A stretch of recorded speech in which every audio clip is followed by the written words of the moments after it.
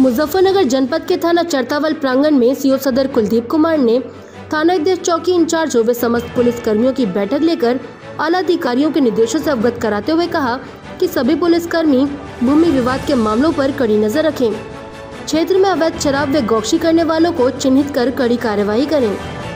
CO सदर कुलदीप कुमार ने मुजफ्फरनगर जनपद के थाना चरतावल पहुंचकर चरतावल थाना प्रभारी सूबे सिंह, समस्त चौकी इंचार्जों सहित समस्त पुलिस कर्मियों व समस्त पीआरवी स्टाफ की मीटिंग ली। मीटिंग में सीओ सदर कुलदीप कुमार ने सभी पुलिस कर्मियों को आला अधिकारियों के निर्देशों से अवगत कराते हुए जमीनी विवादों की सूची बनाने, अवैध शराब व गौशी करने वालों को चिन्हित करने के साथ ही ग्राम प्रधान व प्रधानी के भावी प्रत्याशियों व उनके करीबी समर्थकों की सूची बनाने के निर्देश दिए। सभी चौकी प्रभारियों व बीट सिपाहियों को लगातार क्षेत्र में भ्रमण कर आपराधिक प्रवृत्ति के लोगों पर कड़ी नजर रखने के लिए भी कहा। पीआरवी वाले की समझदारी ये देखो, पीआरवी वालों ने उनको रोका, रोकने के बाद उनके सालों के कपड़े मिट्टी से में हो रहे थे।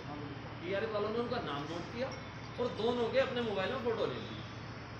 जैसे ही घटना हुई तो हल्ला कट गया, बहुत भयंकर तरीके से मचना ही था हल्ला।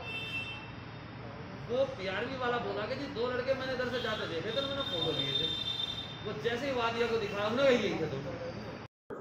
इस दौरान क्षेत्र के किसी भी व्यक्ति के साथ दुर्व्यवहार नहीं करने तथा लॉकडाउन का सख्ती से पालन कराने के लिए निर्देशित किया। सीओ सदर कुलदीप कुमार ने पुलिस कर्मियों की सुरक्षा को ध्यान में रखते हुए सभी पुलिस कर्मियों से उनकी समस्याएं भी जानी और कोरोना महामारी में ड्यूटी पर मुस्तैद रहने के लिए आवश्यक वस्तुएं जैसे सैनिटाइजर, मास्क, ग्लव्स आदि को पहनने के भी निर्देश दिए। मुजफ्फरनगर से खबर तहकीकात के लिए खुर्शीद राणा की रिपोर्ट।